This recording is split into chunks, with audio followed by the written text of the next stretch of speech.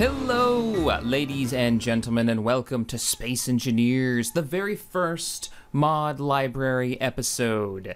Yep, these are going to be a weekly series that I'm going to try to do where I spotlight the mods coming out on Space Engineers. Now, if you don't know, over the last week or so, they finally released modding support, like the one thing I have been so incredibly excited for is modding support, and they released it. They've totally released it, and we've got some mods to showcase today. As you can see, our Skybox is different. Now, mods have been implemented in Space Engineers for a while, but not in Steam Workshop. They weren't that easy to install. They were kind of a pain, but now all you have to do is hit a subscribe button, and sure enough, 2 seconds later, you've got yourself some mods installed. It's really easy. It's incredibly easy. So I was trying to think, how am I going to do a series about spotlighting mods? How do I want to handle this? And I've decided to do them in packs. We'll probably do about 4 or 5 mods at a time. We'll move through them pretty quickly. I'll put some annotations probably on the screen so you can click to the mod that you're interested in, or we can just jump into it. But the continuing series is going to be upgrading this Jedi Star Cruiser. Now, this is a mod, or this is actually a ship that was designed by a Quaint Shipyard Executive. That's a guy over on Steam. Now, he made this a while back before they had the mirroring.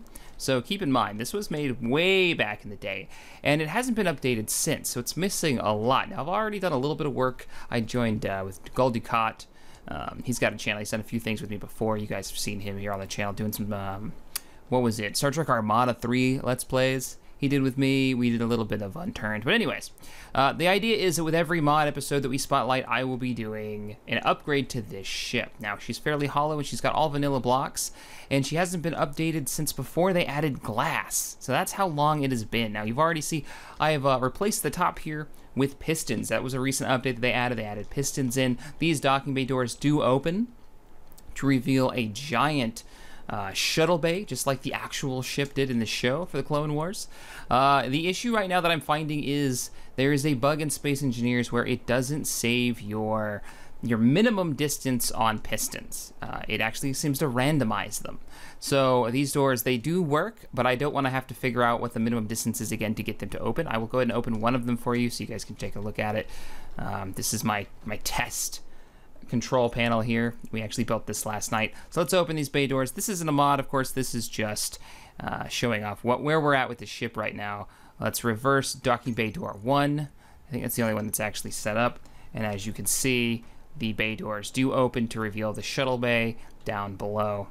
So, pretty cool. That's our first upgrade. The ship needs a ton of upgrades, but let's get into the mods. Now, this week, we're spotlighting pretty much just one mod author. Well, 2, if you count the Skybox. The Skybox you're looking at is Lunar Orbit, and it is one of my favorites so far, and this is why. Look at the moon. It's super high res, and it just, let me walk around this ship here. You guys can get kind of scale. Whoop.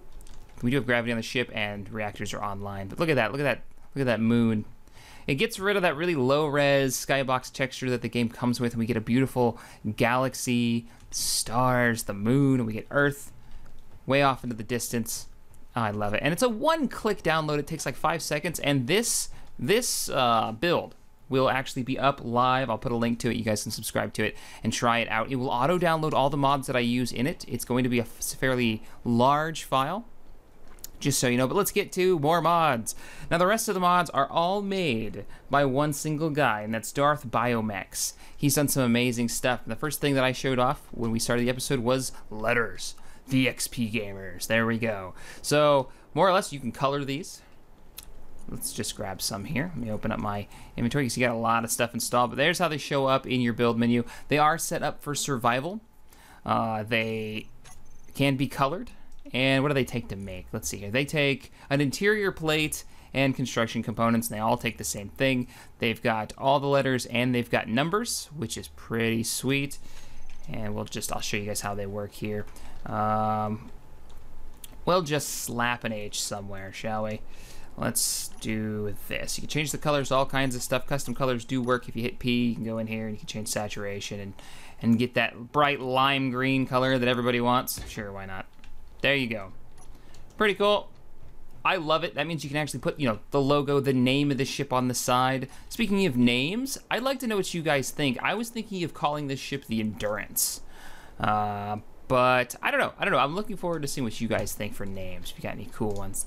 Maybe something with a little Star Wars lore to it. So, all right. Let's go ahead and remove that. And we'll get into the next mod. Begone!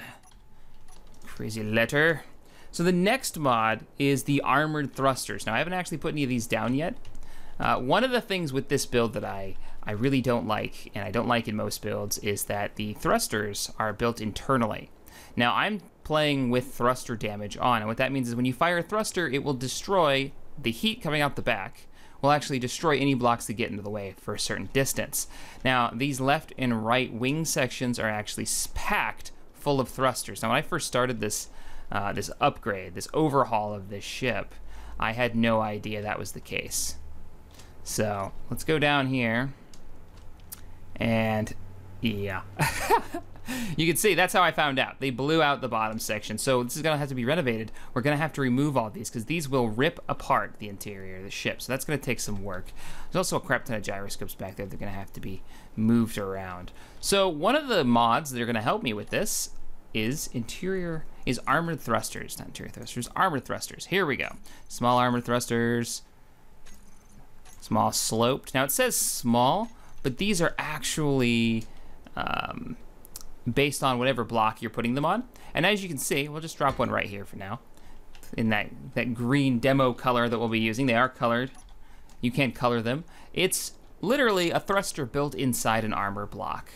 And they look pretty damn good. I'm really, really excited about these. I love this idea. And they are set up for survival. They take the same stuff that it takes to make a normal thruster, but they take 80 more, they take more of the steel plates. So that's what it makes up for, is in plates. So it actually costs more armor to make it, which makes sense because it's an armored thruster. We'll go ahead and show off the other type real fast. There we go. So there you go, there's the block version of it. And what I think I'm gonna do is I'm going to gut these type of engines out here, and I'm going to replace them with the armored blocked versions because I do like this design. And then we're going to go through the sides and remove those engines in the inside and actually line the outside of the hull with those engines. So that's on my project list to do. All right, so those are the armored thrusters. Highly recommend you download those. Just so you guys can see real quick, I've got a fighter in here. We will show off the small version of it, and then we'll get to the next build. Now, this guy is such a talented mod author. He's made some really cool stuff. There's our fighter. Jetpack on. Let's just fly over here real quick. And there you go. Let's just slap this bad boy on here. Actually, you know what? Let's remove that. Let's Shift P and grab the color off of this and remove these two thrusters and replace them with sexy. And I don't like how that's sticking out. Let's bury that like inside. Look at that. It's flush now, which you don't really get with the other thrusters. Isn't that cool? I think that's so cool. All right, so that is armored thrusters. Now let's move on to the next bit. Now the next bit is going to be, since we're already next to the fighter, a new cockpit design. It's the fighter cockpit. It's made by the same mod author. It is pretty fantastic. We're gonna grab it here. One complaint that I've always had with the cockpit for the fighter, and there's only been one cockpit, is that it doesn't look like a fighter's cockpit. It's very square. Now with this build, with this mod, let's remove these interior thrusters. And let's get rid of that. Let's see if we can fit this in here. Let's actually drop the landing gear. And look at that. Oh yeah. So this cockpit is a fighter cockpit. It's like an F-16 cockpit or F-22 cockpit. Would jump in here. More X-Wing, less construction ship. And he's textured the inside. I got my keyboard down there. And I like that it's a legit keyboard. It's not some futuristic, just a bunch of buttons that somebody made up. It actually makes sense. My control panels, and it's got great visibility. Look at this. Look at this, fully rendered, textured. I love the heads-up display, and it fits within Space Engineers technology. I mean, it looks like the devs came up with this, really, and I love that. I think that's just so good. Oh, man, and it makes it, already this fighter is looking better. I think I'm gonna keep working on this fighter. Keep enhancing this with mods. So we've got plenty of fighter bays in here for the carrier, as you can see. So we're gonna have to do some work on that. All right, so that is the fighter cockpit. Now all the links for these are in the download below. Next up, we've got the Titan engine. This is actually, oh yeah, this one is so badass. All right, now this was one, I actually had added this earlier, but we had messed up this ship. One of the rotors had broken off, and in multiplayer, and sometimes in single player, things can get a little wonky, and my ship like flew off into space. It was bad times. But these big engines here, these big center engines are actually going to be replaced. And thankfully, the same mod author that came up with everything else here in today's spotlight came up with this, the Titan engine. I mean, look at this. We're just gonna slap it on the back here. Look at this thing. Now it is set up for survival. It takes a ridiculous amount of resources, but that's because it is a lot of thrust packed into a small space. So let's look at the Titan engine requirements. It takes 2,000 thruster components. Now compare that to a large thruster, which I will find in a minute. Large thruster takes 960 thruster components. So it's twice as many in the way of resources. It is absolutely huge. It puts out a ton of thrust, and it's really, really detailed. Like, look at that. I love it. That's so cool. And you actually see where they probably, you might want to consider this section here as interior. I guess it doesn't really have to be. It's got the mount points on the bottom, so you can rotate it and mount it onto the wall of your ship, which is what I'm probably going to do. Is I'm going to remove these big black sections. I'm going to rotate this 45 degrees so those big plates are actually attached to the sidewall here, kind of like this thruster is.